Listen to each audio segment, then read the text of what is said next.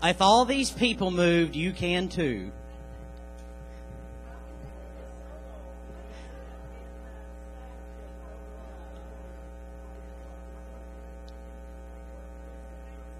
What? I like that. Whoever sits outside the fold sings a solo. All righty. Travis.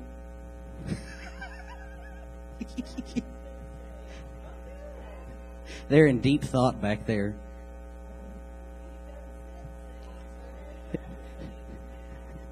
You better sit down before you sing a solo.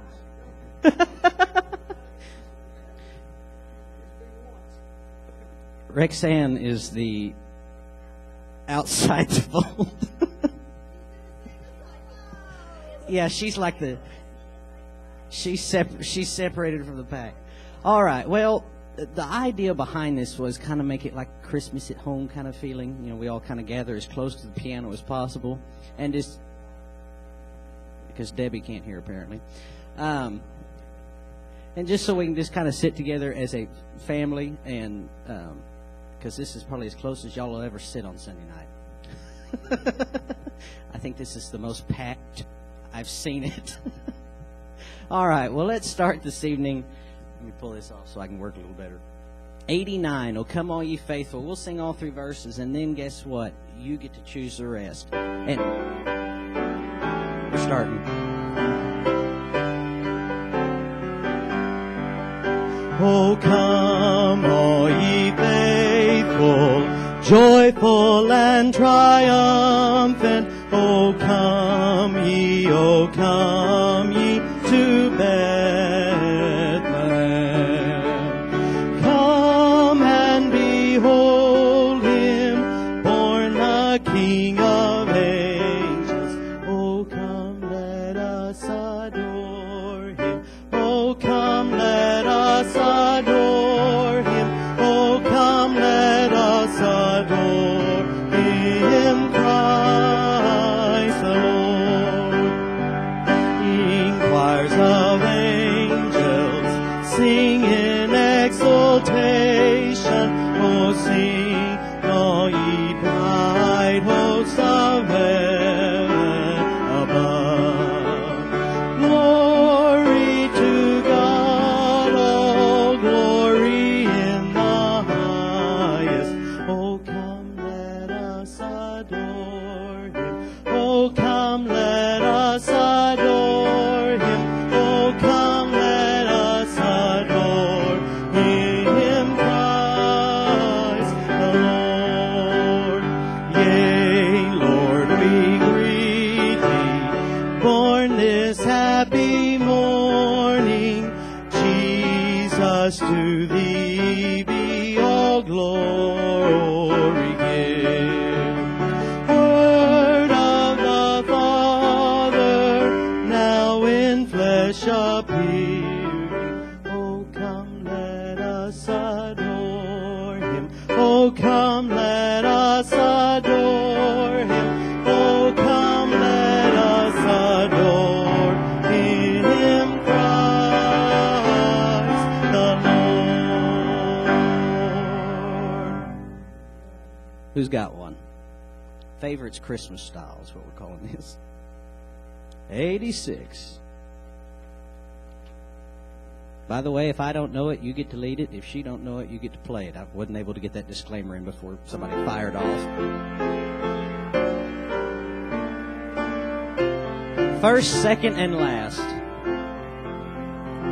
Oh, little town of Bethlehem, how still we see thee lie above thy deep and dreamless sleep. The silent stars go by, yet in thy dark street shineth the everlasting light.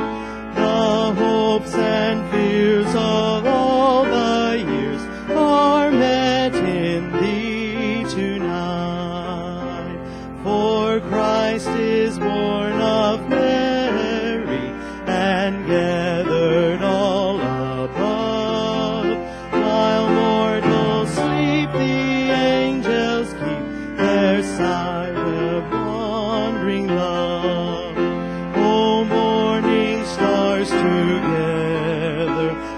proclaim the holy birth, and praises sing to God the King, and peace to men on earth.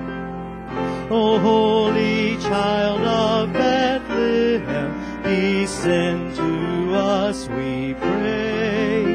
Cast out our sin and enter in, be born in us today. We hear the Christmas angels a great glad tidings tell. Oh, come to us, abide with us, our Lord Emmanuel.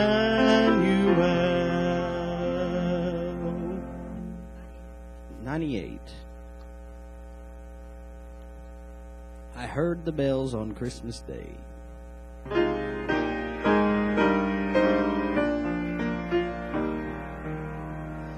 I heard the bells on Christmas Day, their old familiar carols play, and wild and sweet the words repeat of peace on earth, goodwill to men.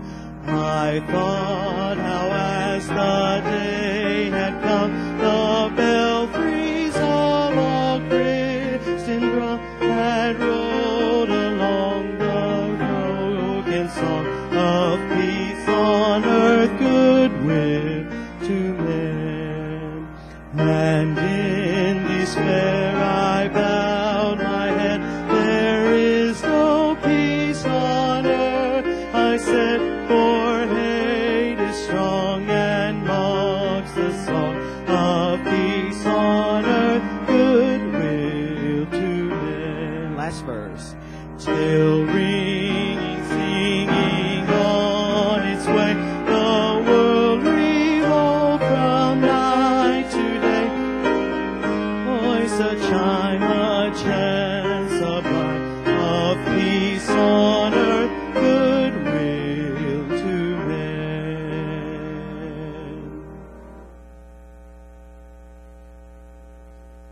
93. 93 and then 103.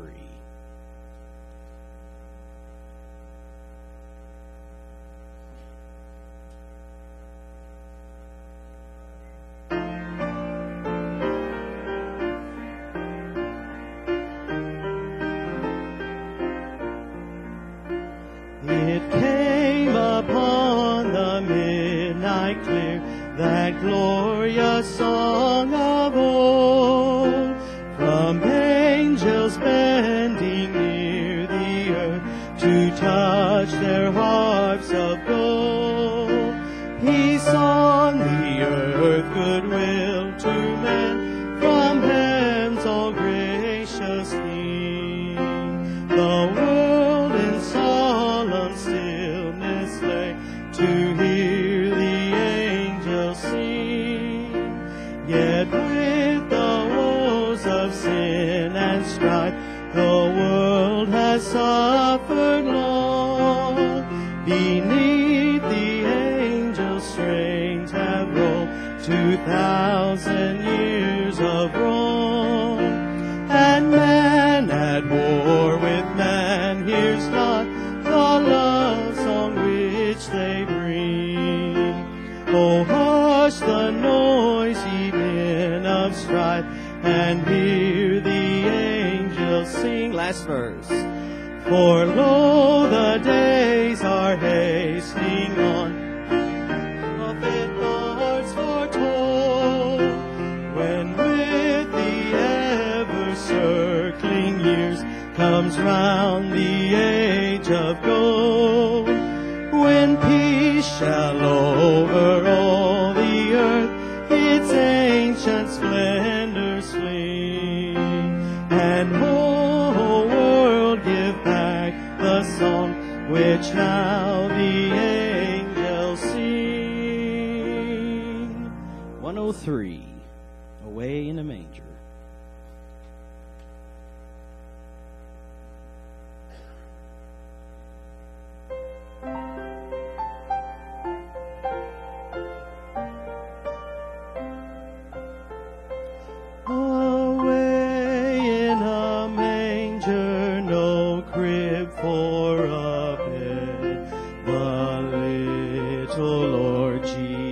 Jesus laid down his sweet hand. The stars in the sky looked down where he lay. The little Lord Jesus asleep on the hay. The cattle are lowing, the baby awaits, but little Lord Jesus no crying he makes. I love thee, Lord Jesus, look down from the sky. By my cradle till morning is nigh. Be near me, Lord Jesus, I ask thee to stay close by me forever, and love me, I pray. Bless all the dear children in thy tender care, and fit us for heaven to live with thee there. Couple more. 91.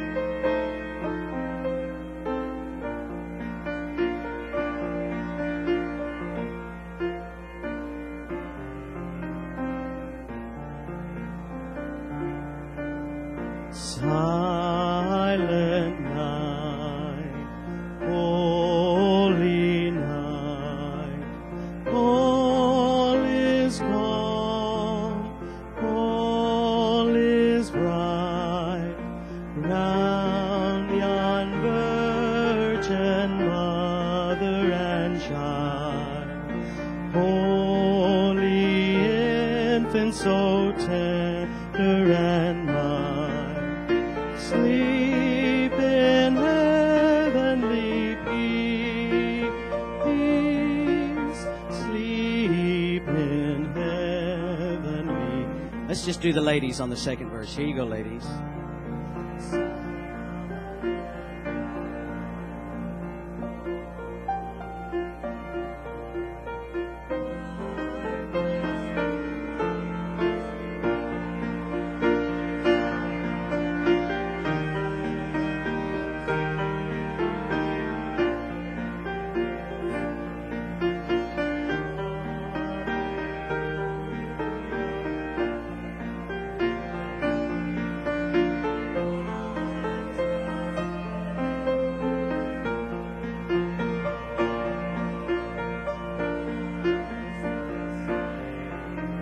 Okay, guys, here we go.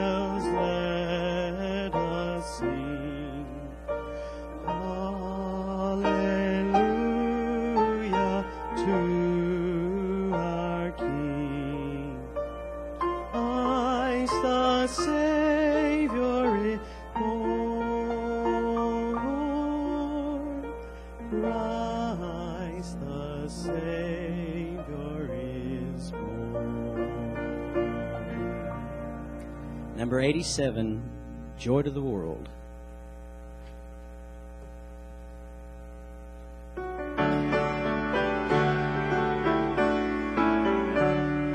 Joy to the world, the Lord is come. Let earth receive her King. Let every heart prepare him room, and heaven and nature sing, and heaven and nature sing, and heaven and nature sing. Joy to the earth, the Savior reigns. Let men their songs employ, while fields and floods, rocks, hills, and sounding joy, repeat the sounding joy, repeat the sounding joy. No more let sin and sorrows roll, nor thorns infest the crown. He comes to make his blessings flow, far as the curse is found, far as the curse is found, far as the curse is. Let's stand for the last verse. He rules the world with truth and grace, and makes the nations prove the glories of his righteousness, and wonders of his love, and wonders of his love, and wonders of his love.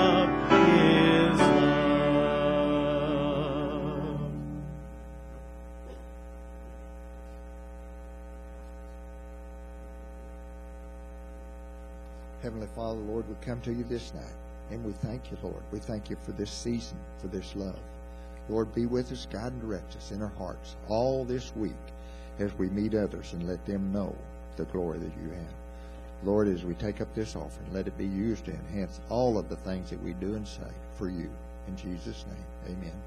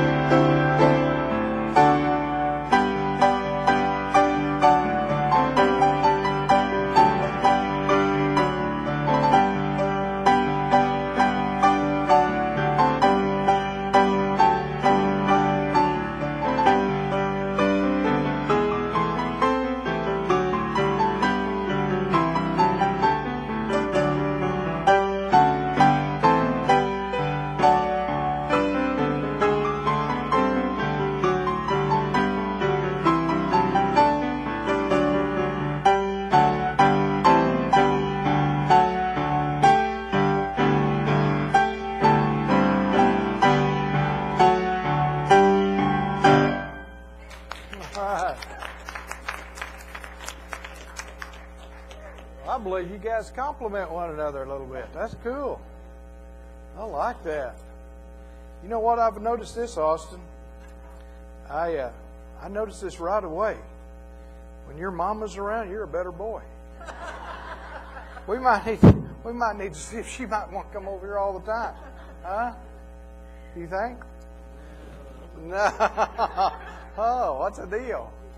Let's see. Where's David at? David, 2 words for you. Stanford McCaffrey.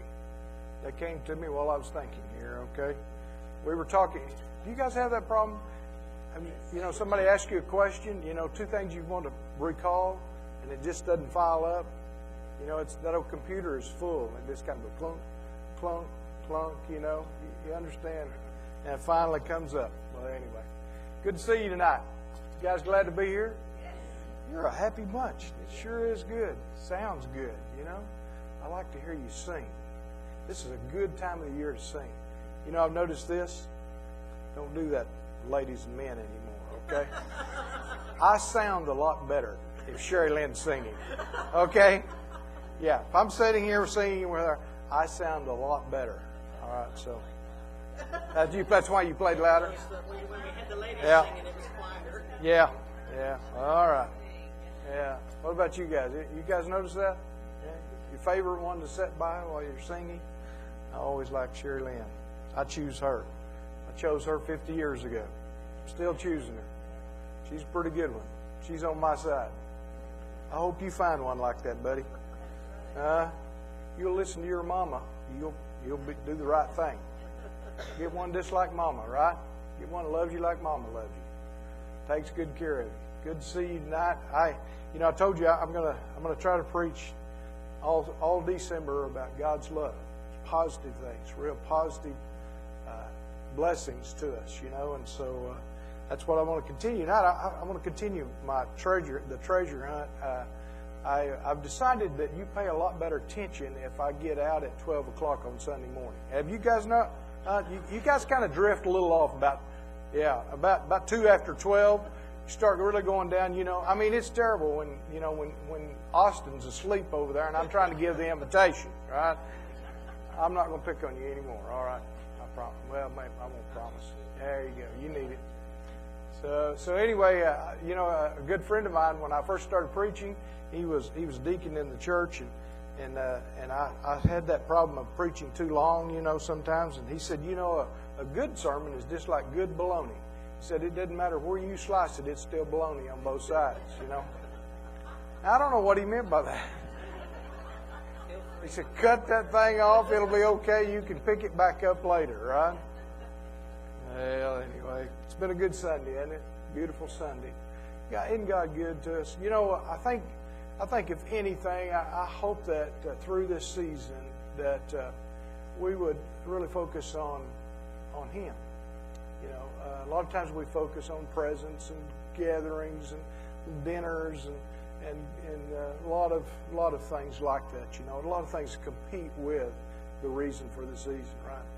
But when we focus on Him, we start looking for His activity. If we focus on Him, He'll bring His activity to our attention. And I think it's good for us to learn how He works, to see through the Word how He dealt with the children of Israel, and to know that He deals with us in that same way.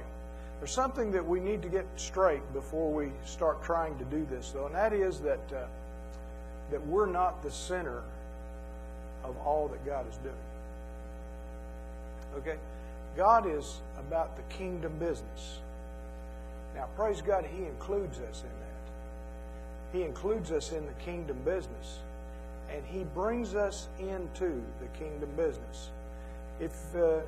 I know I've asked you this before, and I know that not many of you studied the Experiencing God classes back in the 90s when Henry Blackaby brought out this study, but it's such a good study, and it helped me. I don't know whether it helps you or not, but it helped me be able to identify the activity of God around me.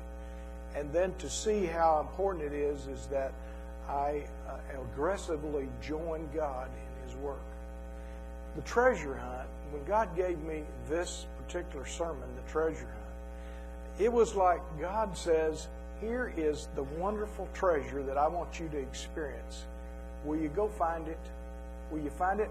By the way, I'm going to show you the way to find it. You see, God doesn't just leave us out in the dark. He says, I want you to find this treasure that I have for you. And that treasure is all centered around the Lord Jesus Christ and our relationship with Him, that we might love Him with all of our heart, mind, and soul, and love others. All right? That's the treasure that God has for us. And so He leads us in that direction. So right off the bat, the realities of God that were brought out in the study of Experiencing God, just illustrate it for me. And let me just show you how. First of all, the first reality of experiencing God was that God is at work all the time.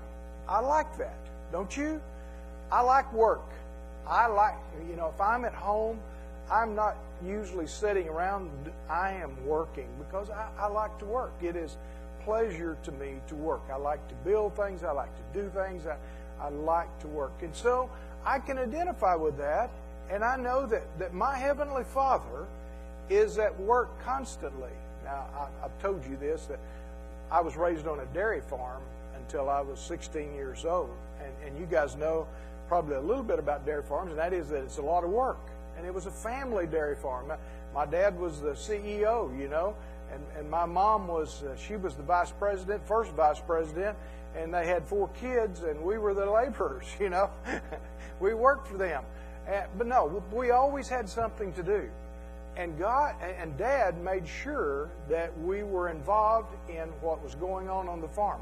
Well, that just made sense to me. I could relate to that. When it was said, my heart went to my childhood, and I said, I know my daddy was not God, but he taught me some things about my relationship with God and how God is always at work in His kingdom business, and He is desiring a relationship with us, and so He's aggressively seeking. You don't have to run for God. God is seeking you, all right? And so He is seeking a love relationship with you. He wants you to come to Him. He wants you to come near to Him. He wants you to find the treasure. He wants you to be involved because He wants to show you exactly where to go to get the treasure that He has for us. So He is continually seeking a love relationship with us, that relationship that is real and is personal. I told you I fell in love with this little girl 50 years ago and asked her to marry me. And I asked her to become a part of me. We became a part of each other. And our love relationship is real and it is very personal. That's the kind of relationship that God desires with us. Something that we don't have to worry about whether He loves us or not. We don't have to worry about that because He does. He's shown us, He's demonstrated it, and He continues to demonstrate it every day of our life. So He seeks us out and He says, I just want to love you. And as we're loving in this relationship, we've got kingdom work to do. Would you join me in this kingdom work? Will you be a part of this? Will you let yourself find the treasure and find what the treasure is encouraging you to do, and then do it? Just become involved. Become a part of that. And so we see this, that God, third reality is God invites you to become involved in His work. He says, come on down. It is time for you to get involved. You are, it's kind of like we as little children. A lot of people think little children can't work. We don't work kids anymore. It's almost a sin. In fact, it's against the law to work kids. Well, kids enjoy work. It's taking joy away. I mean, when my daddy involved me in the work on the farm, it made me feel like a man. It made me feel that I had worth, that I had significance. We worry about all those things, and we look for ways to help kids have significance and worth and involvement and activity, don't we? Well, let them work on a farm a little bit and get involved with the activity that goes in a farm. Not everybody lives on a farm, but you can involve your kids in the activity. I've got a 3-year-old grandson. His attention span's about that long, but he likes to do. He's looking for things to do. Now, if you don't involve him, he's going to do things you don't want him to do. But if you involve him, then at least for that 10 minutes of attention span that he has, he will enjoy it and he'll do it, right? That makes sense, right? So God knows we are about that same. How long is your attention span? I found out since I became a pastor, I learned a lot about going to school and how to study. I didn't learn all the way through college, at high school and college. I didn't learn what I should have, But as I became a pastor and I had to study every week still do have to study, and I have to spend time with God. But I have found that my attention span is about 15 minutes, about like my 3-year-old grandson. It's about 15 minutes. Okay? I know. I'm sorry, but it is. It's about 15 minutes. And about every 15 minutes, I have to kind of do something else. I have to go do this or do that. And then I come back and I get another 15 minutes. And then God knows that we're that way. Some of you've got great attention spans. You can be on task all day long. You can be at kingdom work all day long, and God just loves it. He just feeds you with information about what to do and how to do it. Now, some of us have got this 15-minute deal, and we just kind of do it in spurts, But He's got a place for every single one of us. And what's so good about it is that He is capable of being involved in every one of our lives at the same time, just like He indwells us all at the same time. Jesus said, I've got to go away so that the Comforter might be able to come, so that He could do just that He could get involved in each one of our lives. Amen? Isn't that good? So He is constantly trying to involve us in His work, and so He speaks to us through the work of the Holy Spirit. He speaks to us in a way that we know it's Him, and we know His voice, and we learn how He talks and what He says and just what He would say. I think about my daddy. I still remember the tone of his voice. And I knew when he was talking directly to me, and I knew what he was saying, and I knew exactly what he wanted me to do. My Heavenly Father is the same. It is very similar in that we know His voice and we know what He sounds like. And sometimes we don't want to do what He wants us to do, but still yet we know that if we love Him, and as He's shown us that He loves us, that it's good for us to do what He's telling us to do. Now, He not only does this as individuals, but guys, He does this as churches. You see, just as sure as there's a treasure for each one of us to find, there is a treasure for we as a church to become a part of His kingdom work. And the only difference is that we join together. We are one body. You see, we're one body struggling to try to find God's will. It just kills me a lot of times in prayer meeting and in prayers. We say, well, God, we just want to find Your will. Show us Your will.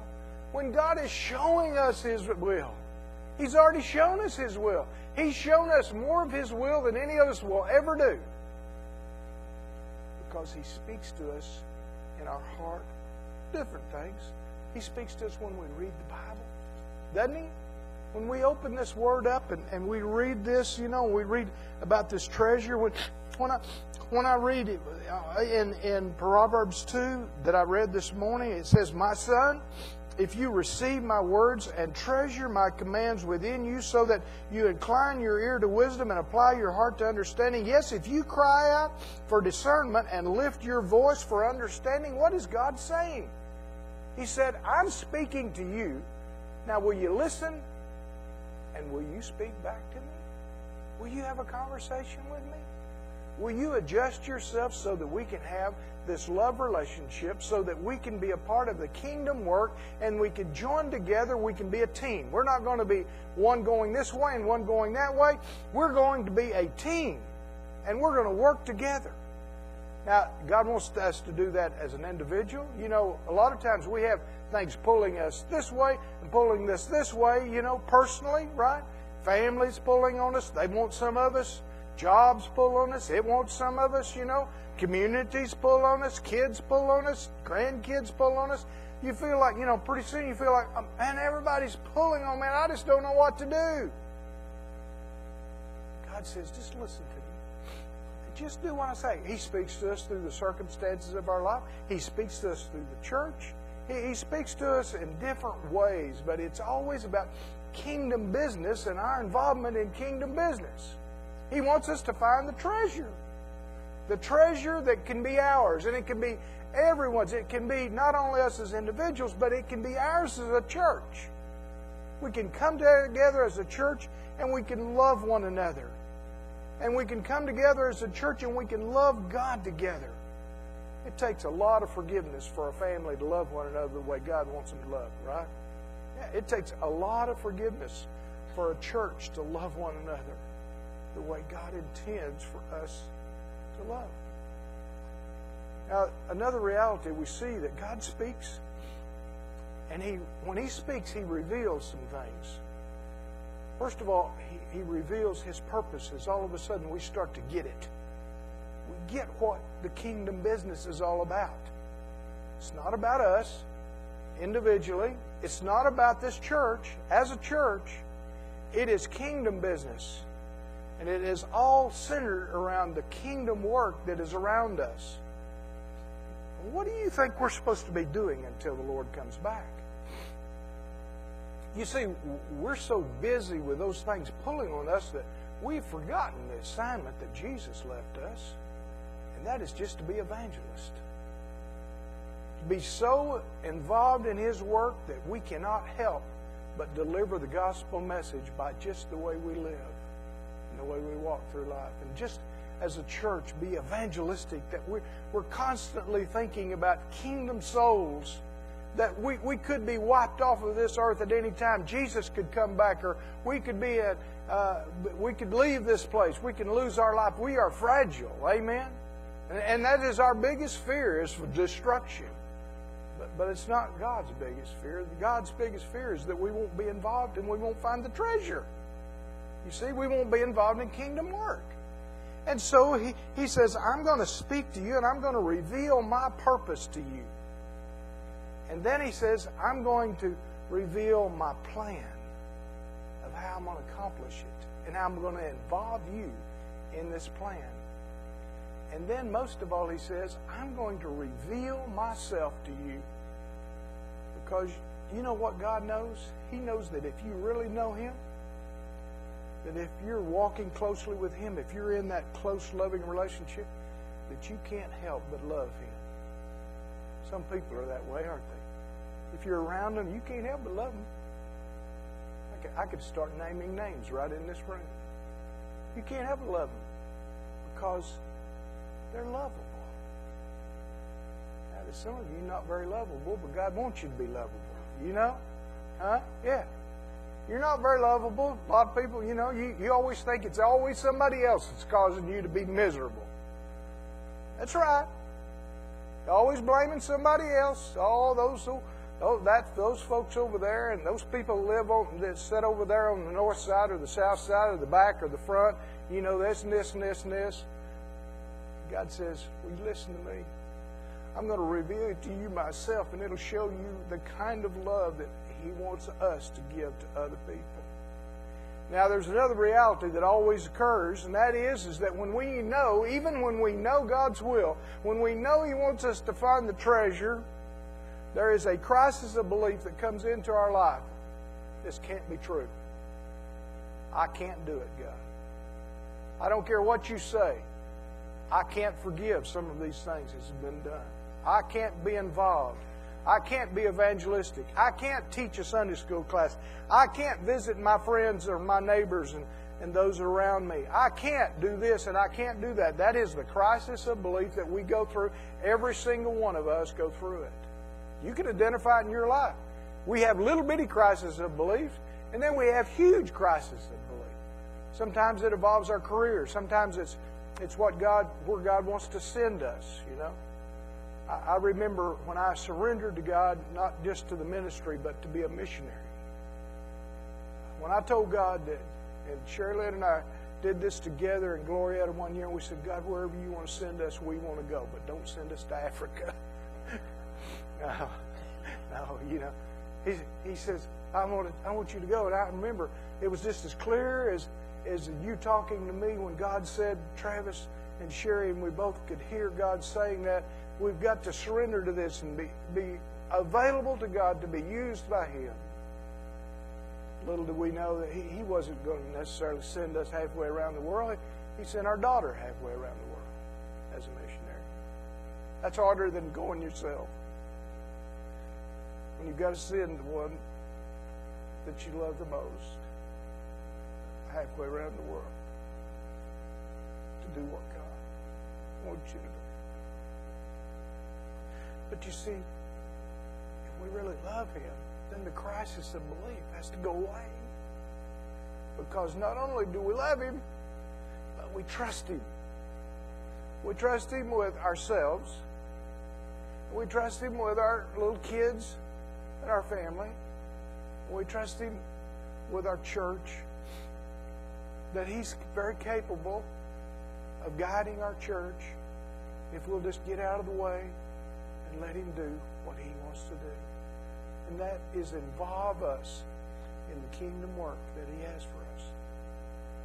And then, praise God, we learn to experience Him in such a way that the next catastrophe or the next challenge or the next instruction to go find the treasure is a lot easier. You remember the treasure hunt? Think about it in your own life when you were just a little kid and you were involved in a party at school or someplace in someone's home and they said, we've got treasures for you to find. And then they had a list of instructions for you to go through to find the treasure. And the hardest obstacle was to get over the first instructions and find that this is easy. If I'll just do what it says, I'll find it. I'll find the treasure.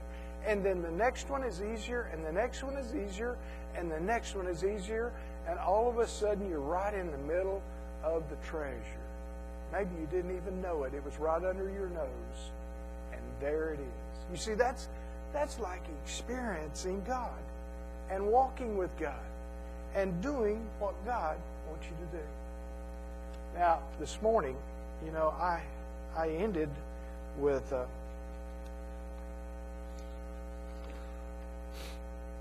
verse out of Proverbs 1:28. And it's a sobering verse. It says, "Then they will call on me, but I will not answer. They will seek me diligently, but they will not find me." The Bible is full of contrast.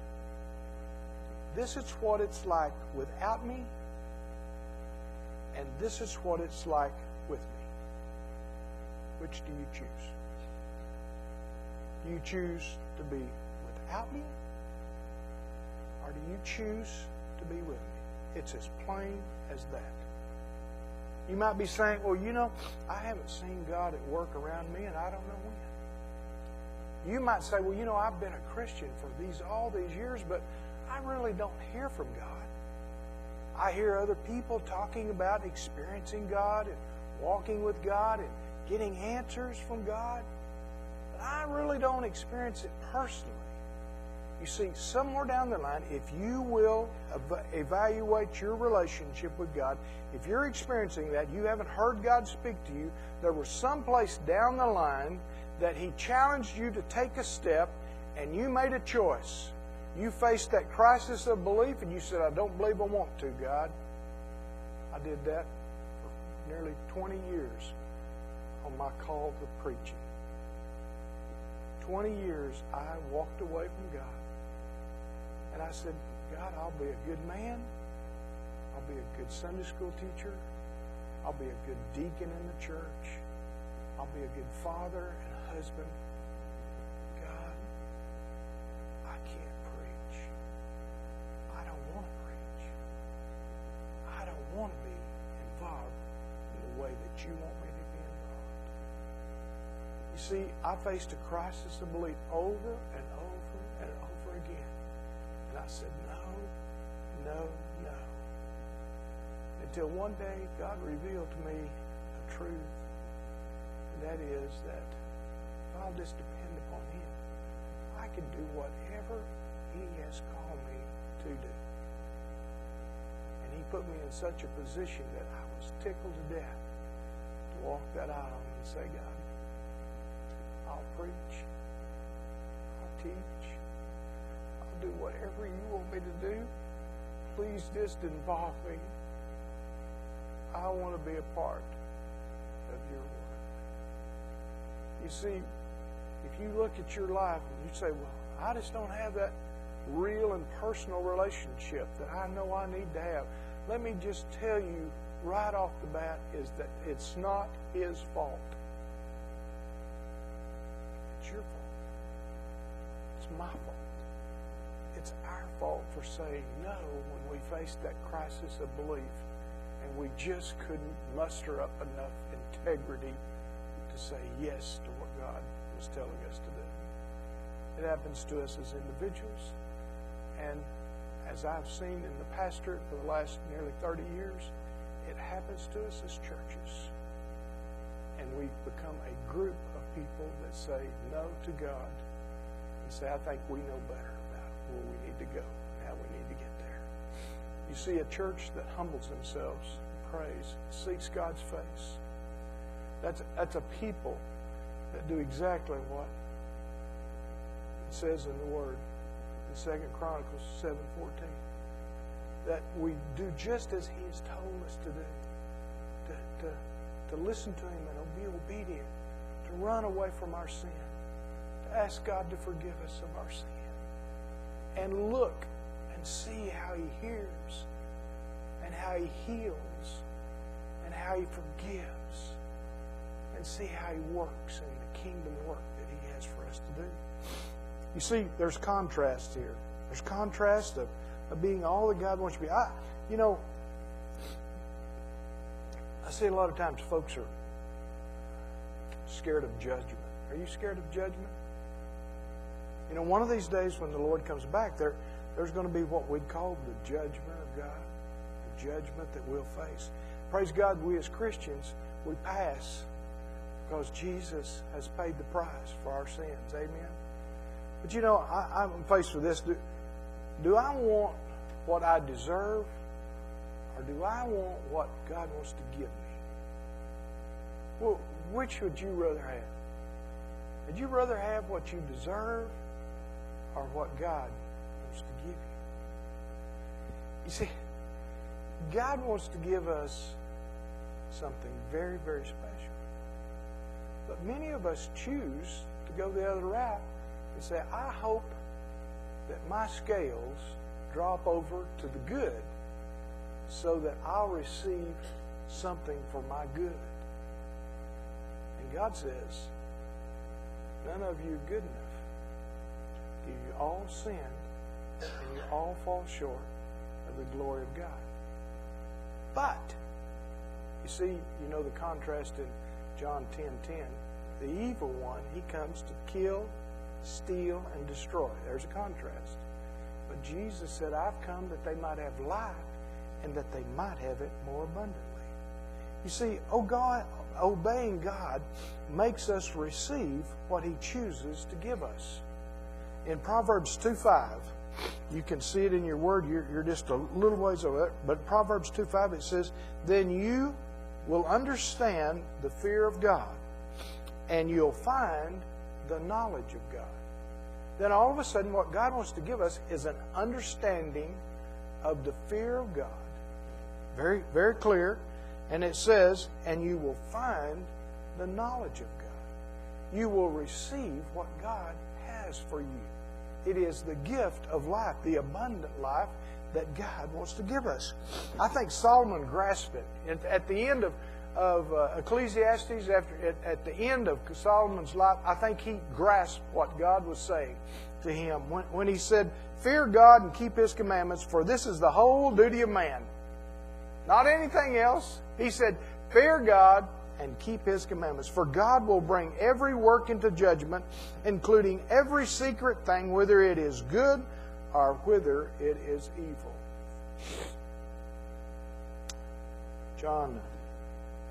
Proverbs 3, just one page over, verse 13.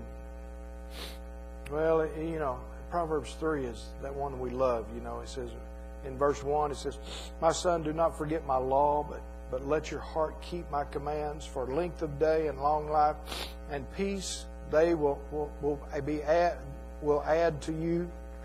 Let not mercy and truth forsake you. Bind them around your neck. Write them on the tablet of your heart, and so find favor and high esteem in the sight of God and man. Now you all know this one. 5, it says, trust in the Lord with all your heart, and lean not on your own understanding. In all your ways acknowledge Him, and He'll direct your path. Do not be wise in your own eyes. Fear the Lord and depart from evil. It will be health to your flesh and strength to your bones. Honor the Lord with your possessions and with the first fruit of all your increase, so that your barns may be filled with plenty, and your vats will overflow with new wine. My son, do not despise the chastening of the Lord, nor detest His correction. For whom the Lord loves, He corrects, just as a father the son in whom He delights. Verse 13, listen. Happy is the man who finds wisdom, and the man who gains understanding. For her proceeds are better than profits of silver, and her gain than fine gold. She is more precious than rubies, and all the things you may desire cannot compare with her. Length of days is in her right hand, and in her left hand riches and honor. Her ways are ways of pleasantness, and all her paths are peace. She is a tree of life to those who take hold of her, and happy are all who retain her. Do you want me to read more? Isn't it good? Didn't you hear God speak to you and your heart and the need of your heart? I don't know what your needs are. Your needs are a lot of times, we're different in our needs, but they're all the same. They're all centered around God and how He answers the prayers that we have and how He guides us through this life. Proverbs 3:33 and 35, it says, the curse of the Lord is on the house of the wicked, but He blesses the habitation of the just. Surely He scorns the scornful, but He gives grace to the humble. The wise shall inherit glory, but shame shall be the legacy of fools. What is His message for us today, guys? What is the treasure hunt all about? You may have to go back to square one, like I have over and over again. Square one and say, okay, God, I see that You're speaking to me, and I know what You want me to do. I'm back to square one. You ever heard that term? I'm back to square one. You know what He's saying? I give up. I no longer want to be God of my life. I want You to be God. I don't want what I deserve. I really don't, God. But I'll be glad to take what You're willing to give me. What You're willing to provide. How You want me to live. And what You want me to do. Oh, church of God. Won't we hurry up and get there before it's too late? How long are we going to hold out from God what so rightfully He deserves? And that is our total and complete devotion. We're going to close tonight with a time of prayer. It's important for us to speak to God. Probably more important for Him to speak to us and us listen to Him, right? So this is a good time for that. Those that you would have prayer requests, just quickly, let's name those prayer requests. Who's first? Yes, Richard. Pulpit committee. Important decisions coming, guys. They're going to be here before you know it. Others? Yes, Kevin. Yes. Excuse me, Kevin. Amen. You know, we pray for that, but God is demanding it. Okay? God is demanding it. He's saying that's the least that you can do to be a part of my kingdom work. Excuse me? Excuse me? Amen. Amen. Go into Him. Others, quickly. Okay? Okay? Others. Okay? Yes, ma'am. Okay? Thank you. Others?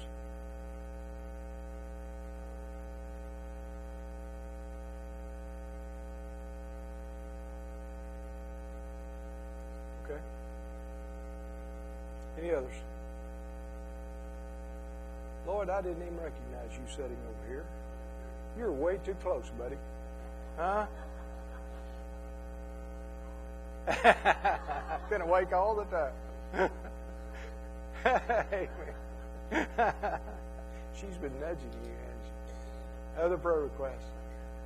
Okay, we're just going to spend some time praying, and when you're finished, you just ease out of here, okay? And have a great week in the Lord. I hope you see some things and experience some things that you hadn't in a long time, or maybe for the first time. Thank you so much.